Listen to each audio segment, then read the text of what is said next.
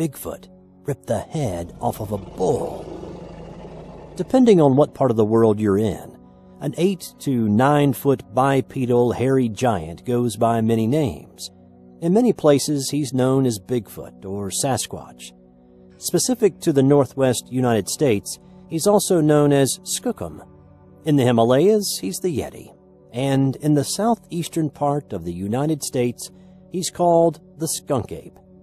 This story was initially submitted to Sasquatch Chronicles and tells a story from more than 40 years ago. Visit SasquatchChronicles.com for more information about this and other Bigfoot sightings and encounters. It was the summer of 1974, and I was a 12-year-old from New York visiting my sister and her husband and son in Davie, Florida. My cousin was 15 at the time.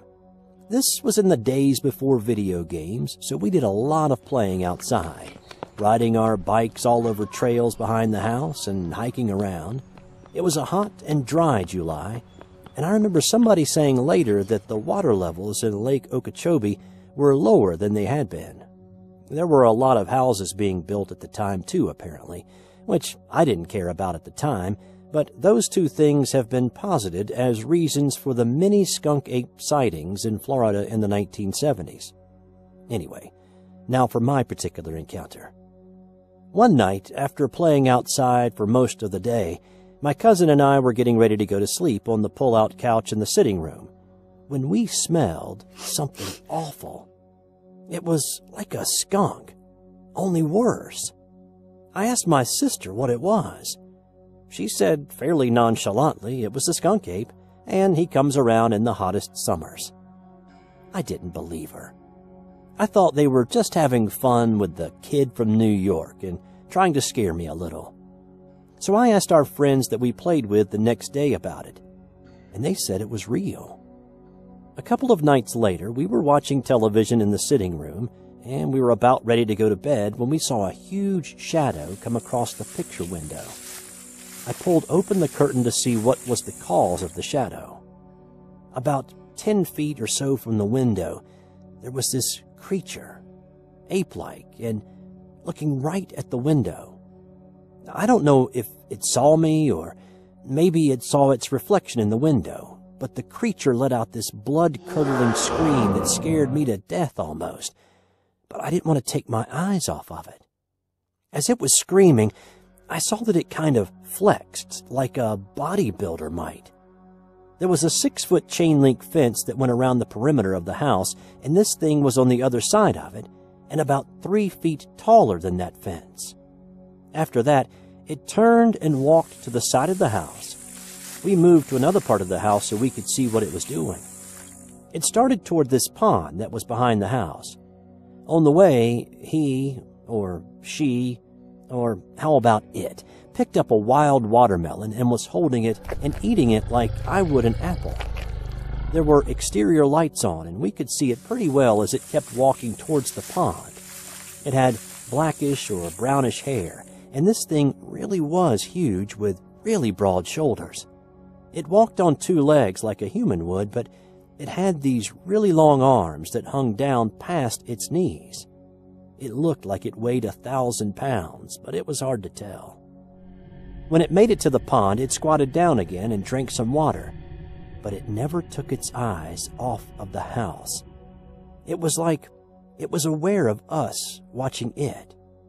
That was eerie. After having its drink of water, it continued down a trail that we rode our bikes on in the daytime and disappeared in the woods. I did not sleep well that night, to say the least.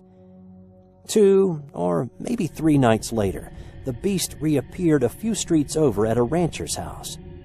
The skunk ape attacked a horse in its corral, but the horse got away by jumping over the corral and running off into the pasture. The rancher came out and took a few shots at the beast, but it got away. When the horse came back, it had these marks on its hindquarters. Not scratches, but finger marks. My sister and brother-in-law had gone out for the evening and were pulling back into the neighborhood shortly after the rancher had fired his shots. A deputy patrolling the area stopped them on their way to the house, informing them there had been a skunk ape sighting and to be on the lookout. My brother-in-law came by the house to pick me and my cousin up and drive us around the neighborhood to look for it. We were following the deputy as he was cruising through the neighborhood. All of a sudden, the creature runs out into the street and was hit by the deputy's car. We saw the whole thing. The skunk ape got up and was limping a little. It was angry. It balled up its fists and slammed them on the hood of the patrol car, lifting the rear end of the car off the ground.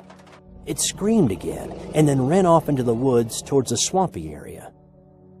But maybe the craziest thing about this whole incident was that the rancher came over to report to the police that his prized bull had been killed. The skunk ape had ripped the head off of the bull. The rancher found it about 100 yards away from the body on the other side of the pasture. This bull was not a small creature. The bull was a monster itself. It was white with a hump in his back, and it must have weighed 2,000 pounds. It was known for being vicious and would charge anyone that got close to its fence. It was big and mean.